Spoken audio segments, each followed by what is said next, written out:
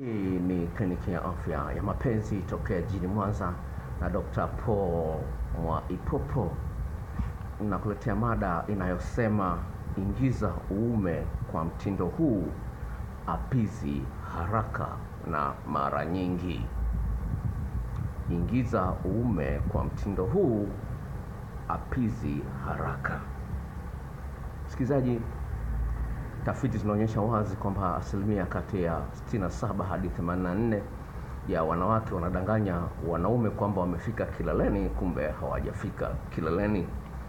Na baadhi ya wanawake ambao watakuwa wanaangalia video hii wataungana mkono na mimi kwamba ni kweli wameshawahi kudanganya mwanaume kwamba amefika kileleni, kumbe hajafika. Na hii inatokana na aibu ya kumwambia mwanaume ukweli kwamba ameshindwa kufanya kazi ya kiume, jambo ambalo linasikitisha sana, na kasi ya wanawake kuchepuka imekuwa kubwa sana, jambo ambalo linatisha. Upendo usipende, mwanaume unapaswa uhakikishe mkeo anafika kileleni mara kwa mara, la sivyo atakusaliti. Katika ulimwengu huu ambapo mwanamke ashatembea na wanaume watatu kabla yako wewe, lazima atalinganisha utamu wako na mwanamke mwingine.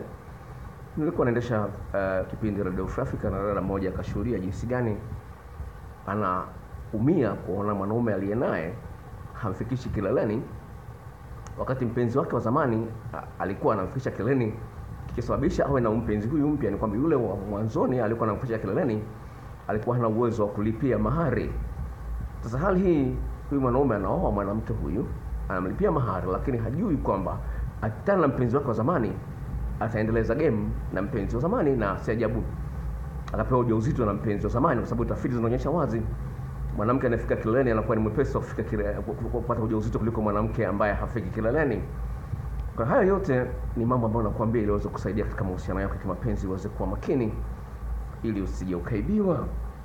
Sasa katika kuhangaika kusaidia wanaume waweze kufurahia tendo la ndoa, na wanawake vile vile washangilie tendo la ndoa hilo ambao ni amri ya Mungu wa mwanaume kumfurahisha mwanamke, kwenye kitabu cha Kumbukumbu la Torati sura ile 24 mstari wa 5, Mungu anaonyesha kwamba ni wajibu wa mwanaume kumfurahisha mwanamke.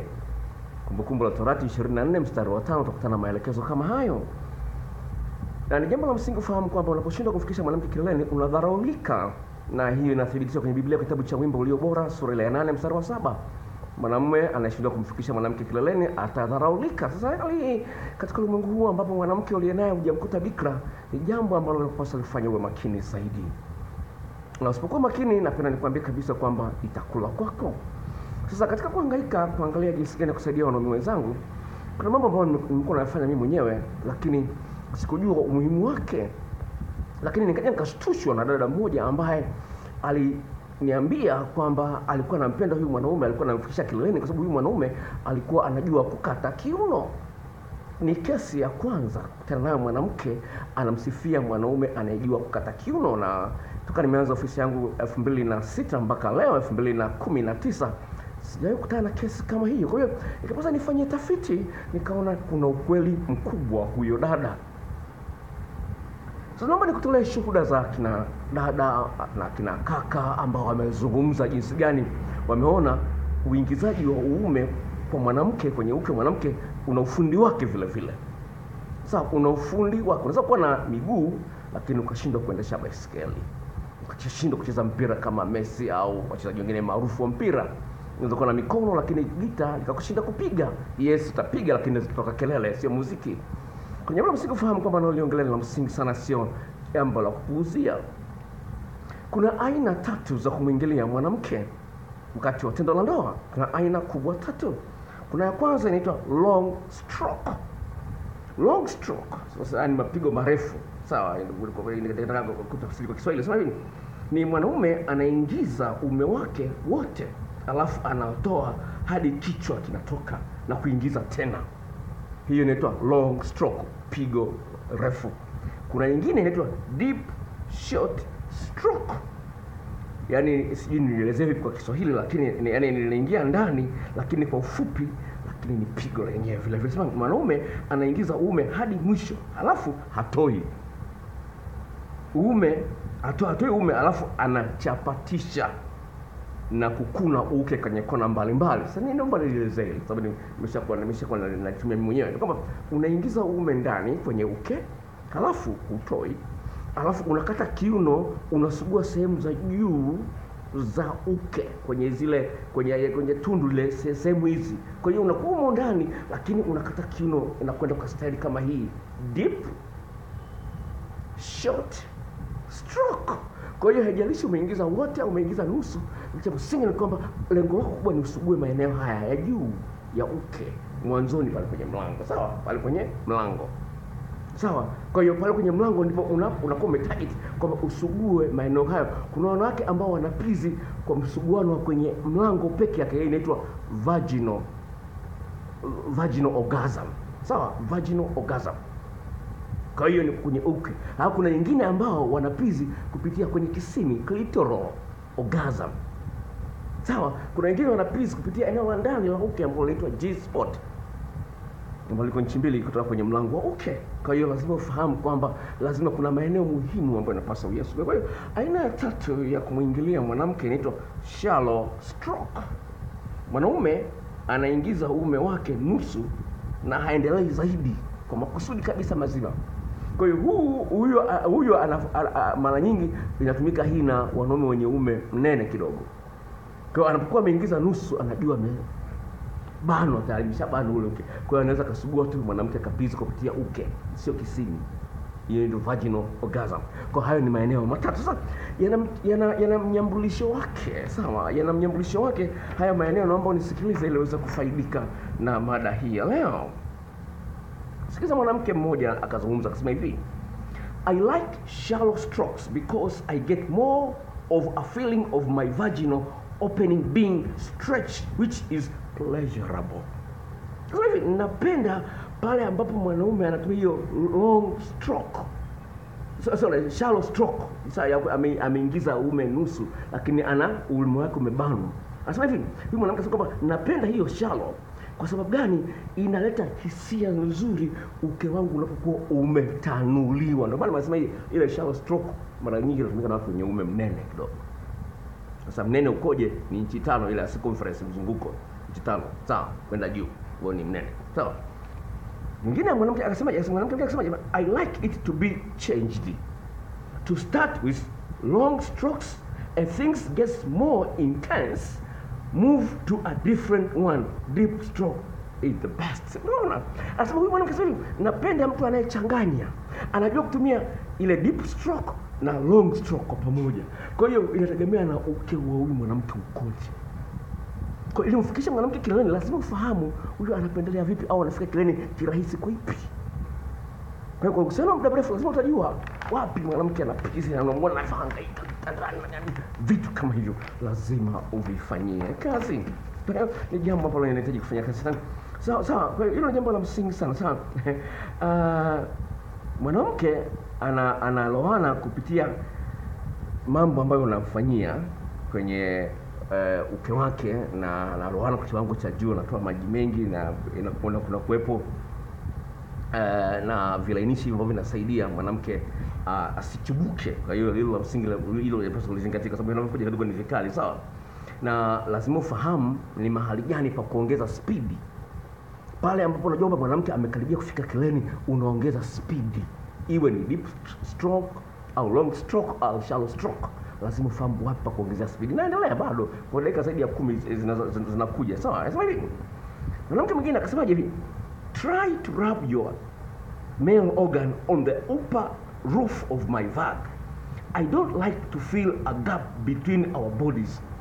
When in doubt, just stay completely inside and try to thrust with your bum muscle pressing in, not any pulling action. Sikiliza mwanamke anasema hivi: jitahidi uhakikishe kwamba uume wako unasugua sehemu ya juu ya uke wake ambapo kuna kisimi, sawa.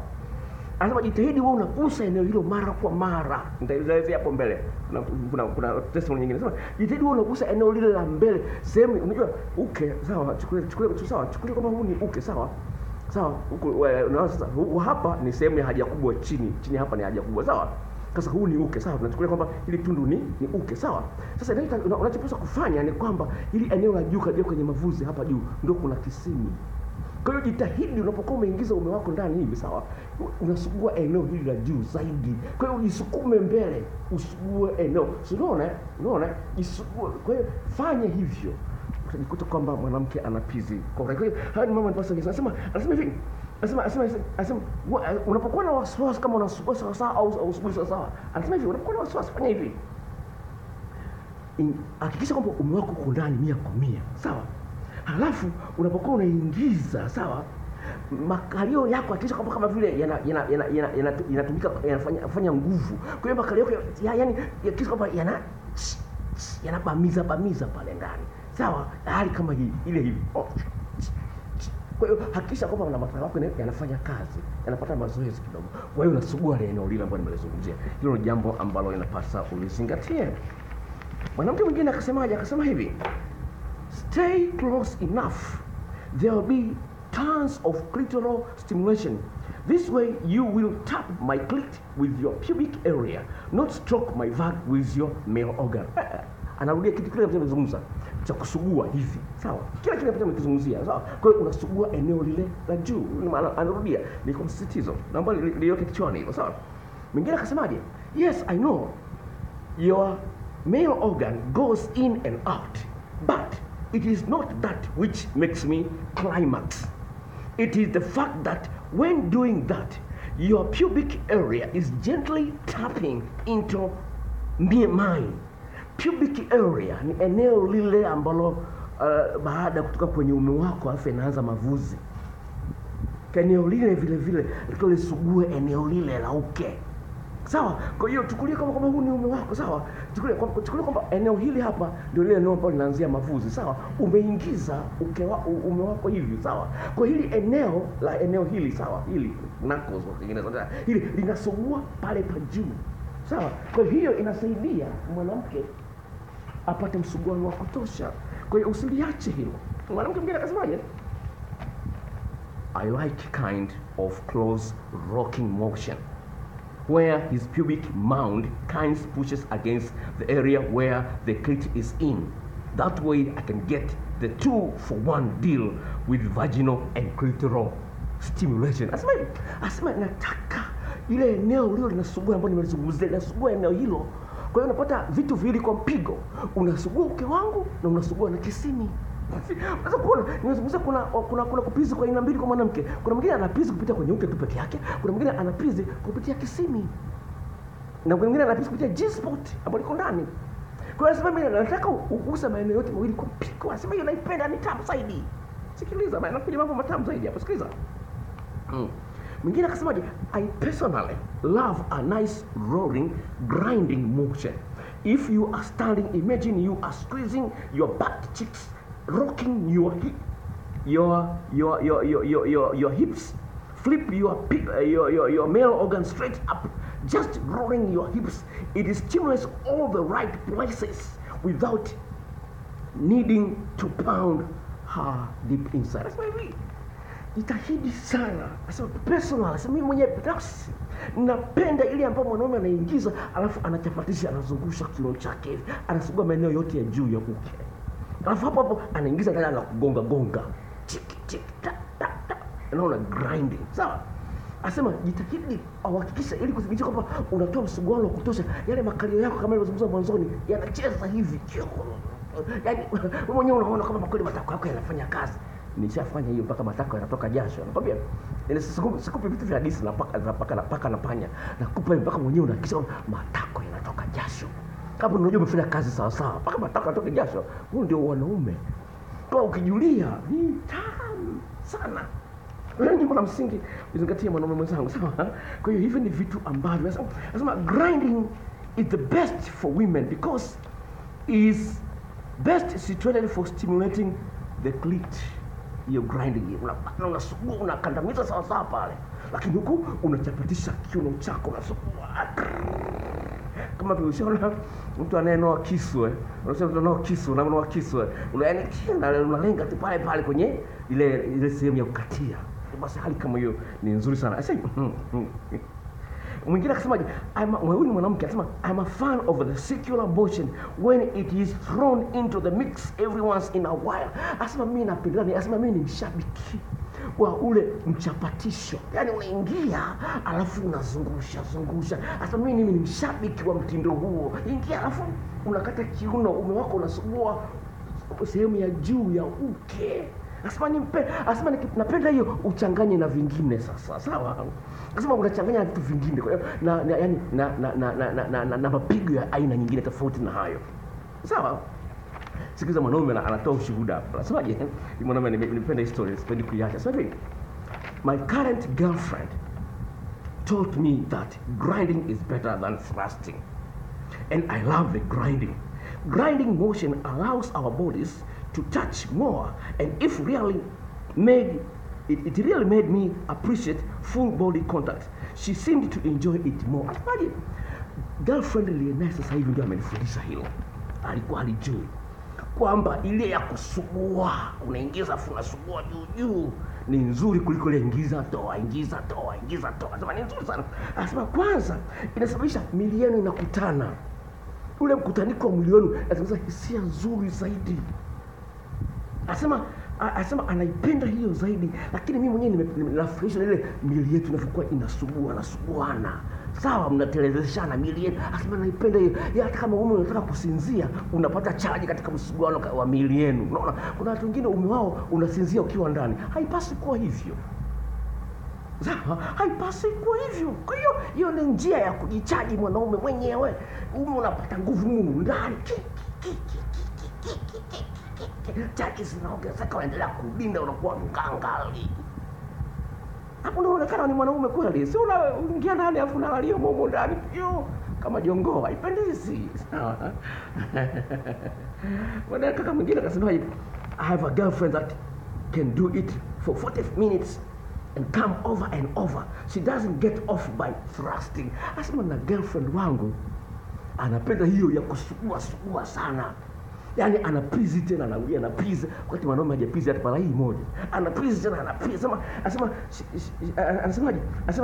tunataka kufanya hivyo kwa dakika 45. She come over and over, yani anapizi na kupizi. She doesn't get off by thrusting. Yani kwa kuingiza toa peke yake haimtoshi, hapizi. Kwa hiyo unaweza kuona mambo kama hayo, ndugu msikilizaji, yatakusaidia sana uweze kuwa mpenzi bora. Na njia hiyo ya kumsugua mwanamke kwa kutumia inaitwa pubic area ambayo nimezungumzia mwanzoni, ni technique ya kufanya mapenzi inaitwa coital alignment technique. Sawa, unaweza kuangalia kifupi chake ni CAT, coital alignment technique. Sasa hiyo na video clip yake. Sawa, na video clip yake ambayo naweza kukutumia kwa njia ya Gmail. Jinsi gani ya kusugua kwa staili kama hizo. Na utaona mimi nyuma watakuwa wanafanya mapenzi mwanamke na mwanaume wanafanya mapenzi wako uchi, alafu mimi nitakuwa natoa comment kwamba hii ndio coital alignment technique na jinsi gani ni muhimu sana ili mwanamke apizi haraka na mara nyingi zaidi. Ukitaka kuagizia hizo video utakutumia kwa njia ya barua pepe ya Gmail, mtandao wa Google, tuwasiliane kwa namba ifuatayo. Na kama hujajisajili, jisajili. Sawa, kuna kibox chekundu pale kimeandikwa maandishi meupe subscribe, bofya pale upate maelekezo. Namba ya simu ni ifuatayo: 0754 039994. Tarudia 0754 039994. Nitakuandikia hapo chini ili uweze kunufaika zaidi na kliniki ya afya ya mapenzi tokea jijini Mwanza na Dr. Mwaipopo. Kwa heri.